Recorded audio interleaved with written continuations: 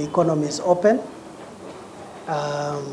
We communicated to government. The Episcopal Conference has communicated to government.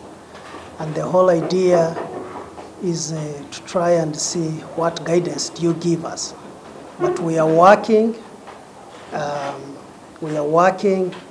well knowing that the nature of what is happening today is the economy is open, everything is moving on near normal, with a bit of making sure that we maintain SOPs. So we are sure, and that's the environment we are organizing at the moment.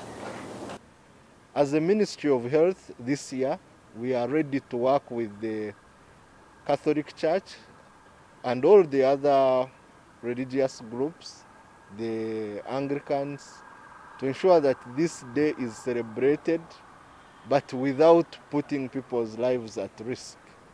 So we shall have a team that will work with the organizers to ensure things like following the available standard operating procedures are adhered to, like wearing of face masks, ensuring that there are hand washing facilities, and also we hope there will be no congestion along the routes and paths that lead to the Martyrs shrines.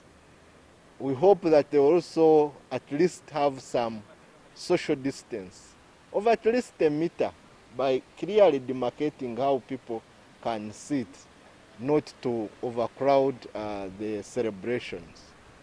We still have COVID in the country. There are still people who are testing positive, much as it is at a low rate.